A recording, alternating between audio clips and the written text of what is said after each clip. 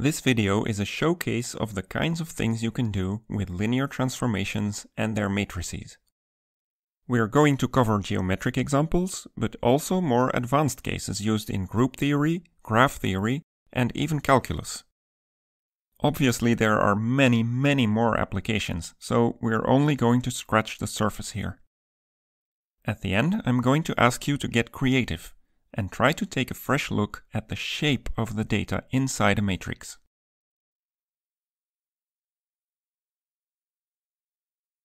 Here's a simple rotation around the origin. It's a linear transformation because it keeps straight lines straight and evenly spaced, and it keeps the origin in place. Now, if you have an angle theta, and you want to construct the rotation matrix for that angle, how do you do that? Easy. We can just use the build your own matrix trick that we discovered in the previous video. Remember that the columns of a matrix always give you the transformed basis vectors. The first basis vector gets rotated to this point, so we place its coordinates in the first column. The second basis vector goes to this point, and so we have our second column. And there we are. This is what all 2D rotation matrices look like. There's one for each value of theta. A rotation doesn't change any areas, so it shouldn't surprise you that its determinant is 1. You can see that the classical formula for the determinant turns into this famous trig identity, which does indeed equal 1 for any angle. The inverse of a rotation matrix just rotates over the opposite angle, turning everything back to where it was. If your trigonometry is up to date, you can calculate the product of the rotation and its inverse to convince yourself that it results in the identity matrix. Next, we look at a reflection around the x-axis, which basically just flips the sign of all the y-coordinates. The x-hat basis vector remains unchanged, and y-hat picks up a minus sign in its y-coordinate. So this is what the matrix looks like. You can do something similar around the y-axis or around any line through the origin. With a bit of trigonometry, you can calculate the coordinates of the transformed basis vectors and fill them into your matrix as always. If you need help with this, check out the Wikipedia page. A reflection does not change any areas, but it does flip the plane over to its other side, so the determinant is -1. Here are two important facts about reflections that we encountered when studying group theory, in particular the symmetries of the square. Remember that a reflection is always its own inverse.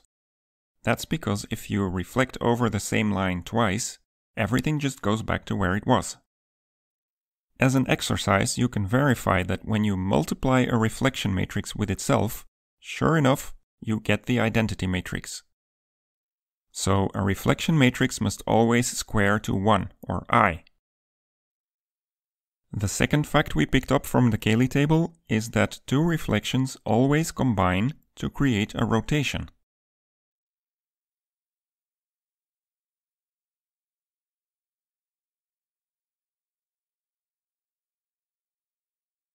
You can also verify this geometrically.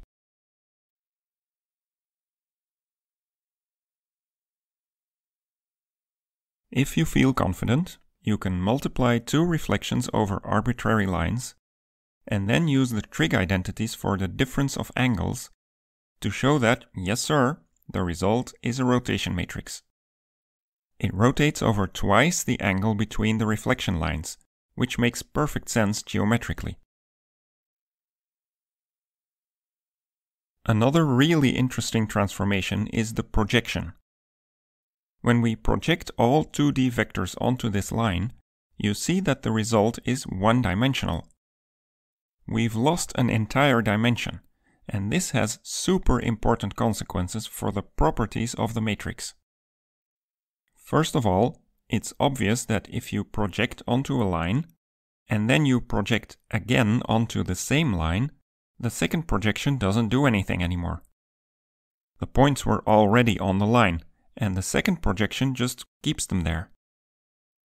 This means that the square of a projection matrix is the same as the matrix itself. This matrix equation literally says that projecting twice is the same as projecting once. It's cool to see how the algebraic properties of a matrix correspond to the geometric properties of the transformation. If you want to express this property with an expensive word, you can say that projections are idempotent. Now, when you calculate the determinant of this matrix, you will get 0. That makes sense. The unit square gets squashed into a line segment, which has no area. Now, I already mentioned that when the determinant of a matrix is 0, the matrix doesn't have an inverse. You can't undo a projection. Can you see why this is impossible? Think about the geometry. Along a single projection line, many points get mapped onto a single one. And so we have no way to know which point we originally came from. It could have been any of them. That's why we can't go back. We have permanently lost information about the original positions of the points in the plane. We can never recover that information. This is closely related to the fact that we lose a dimension. Now check out the projection line that goes through the origin. All of the points on this line get mapped to the 0 vector. And since it goes through the origin, this line is a one-dimensional subspace of the plane. This space, the set of vectors that are mapped to 0, is called the null space of the matrix. But it's also often called the kernel. And that's a word we already encountered before when talking about group homomorphisms. When you have a morphism between two groups, it sends some of the elements on the left to the neutral element on the right. The set of those elements is called the kernel of the morphism. I showed a few examples of how this kernel is always a subgroup of the group on the left. And now we have a similar situation. The linear transformation maps a bunch of elements to 0. That bunch is called the kernel, and it turns out that it's always a linear subspace. We will see more connections between matrices and group theory in the next video. You can already watch it on Patreon. We would be really grateful for your support. After looking at reflections, rotations, and projections, you may think it's time to talk about translations. But we have to be careful. A translation of the plane doesn't leave the origin in place, so it can't be modeled as a linear transformation. Still, here is something really sneaky that we can do. Look at this transformation again, the one that pushes everything over into a parallelogram. Focus on this horizontal line. See how we move all the vectors on that line to the right. It looks like a horizontal translation. So you can fake a one-dimensional translation on this line by using a two-dimensional linear transformation. Here's a link to a video that explains how to do this in general. To model translations as linear transformations, all you have to do is add an extra dimension.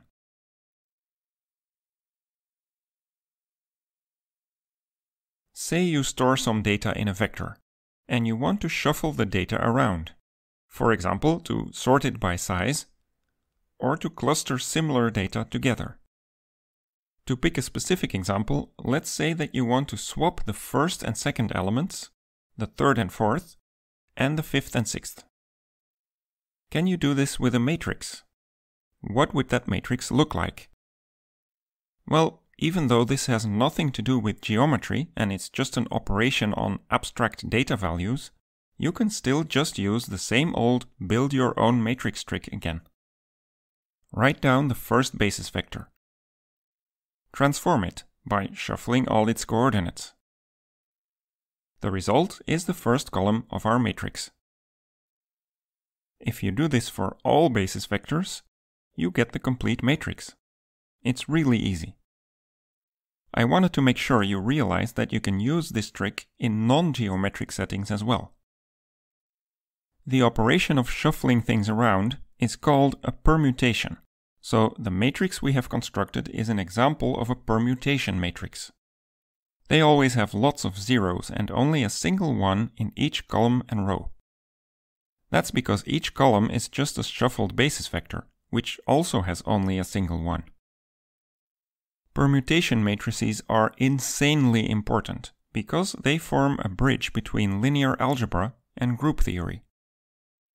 You may remember from earlier videos that the elements of a group always behave as permutations.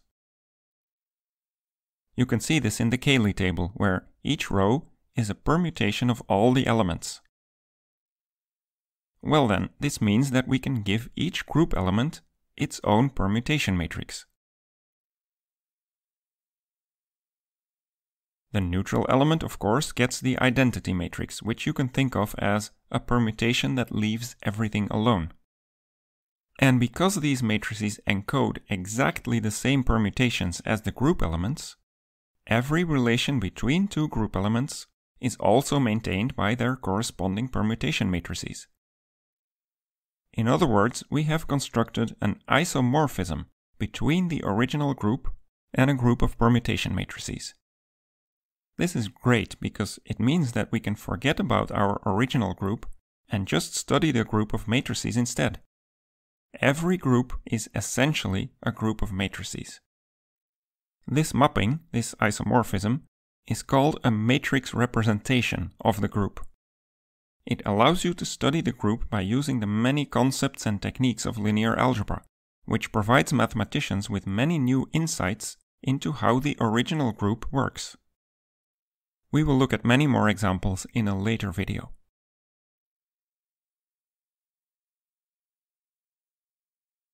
Have a look at this graph.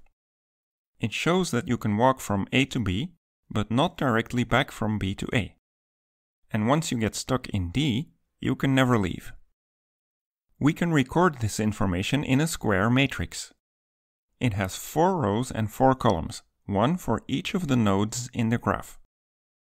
Then we put a 1 in the matrix for each of the edges. This 1 means that you can walk from A to D. And this 0 means that you cannot walk from A to C. We can now perform operations on this matrix to extract new information about the graph. When you multiply the matrix with itself, you can see that you can walk from C to D in 2 steps.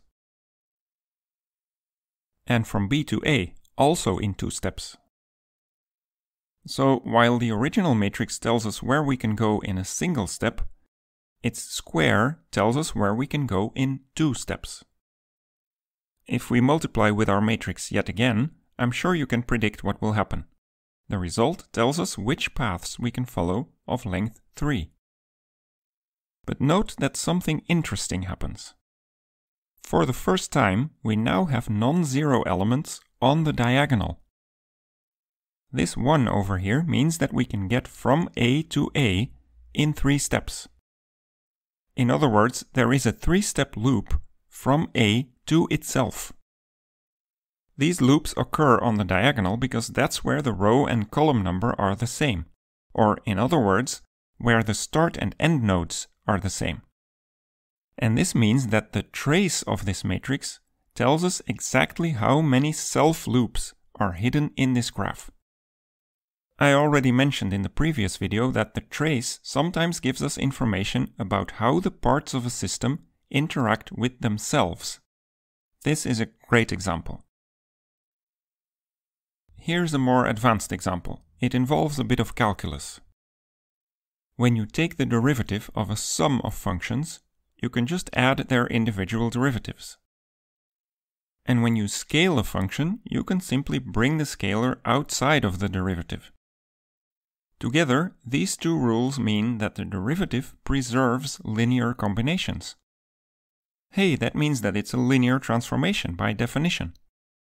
But this implies that we should be able to write it as a matrix, provided of course that we pick a basis first. as before, we will pick the powers of x as our basis. The derivative of x to the nth power is x to the n minus 1, with an extra factor of n at the front. This means that our matrix looks like this.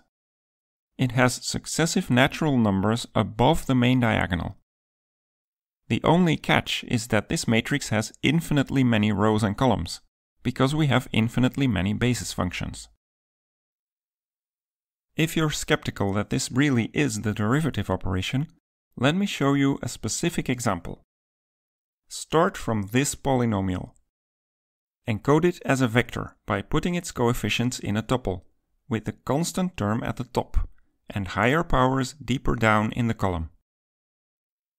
Then multiply that vector with our matrix. Do you see how the elements in the matrix do exactly the right thing?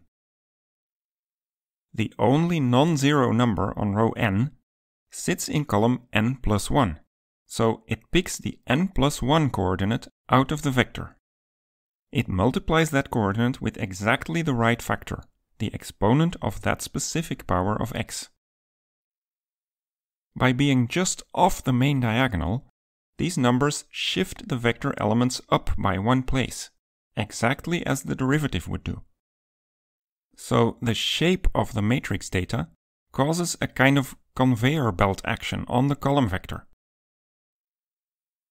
The goal of this example is not just to show an application from calculus, but also to change the way you look at a matrix.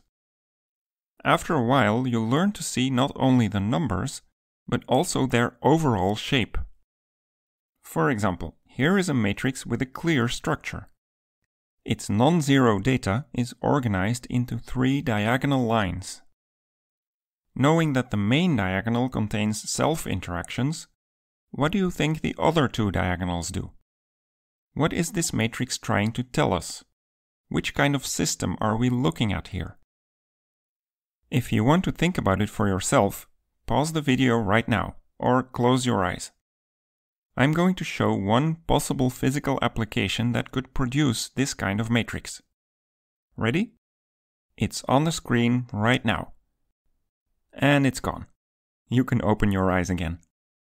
The point is that the shape of your matrix data tells you something about the real-world system that the data is trying to model. Here are a few other examples of matrices with very specific internal structures. Try to imagine some creative setup or experiment or physical object that could produce these.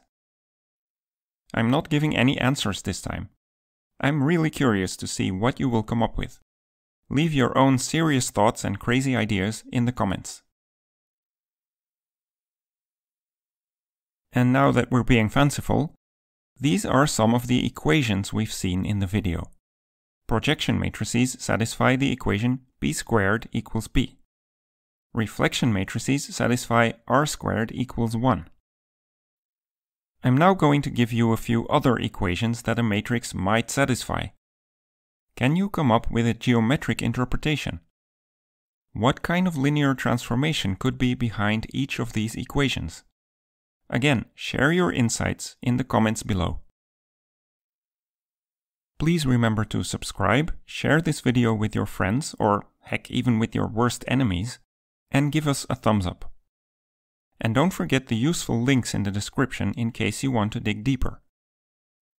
We are now ready to start making connections between matrices, groups, and the foundations of physics. That's gonna happen in the next video, but you can already watch it on Patreon. Our channel can really use your support. Thanks in advance, and remember to always keep learning.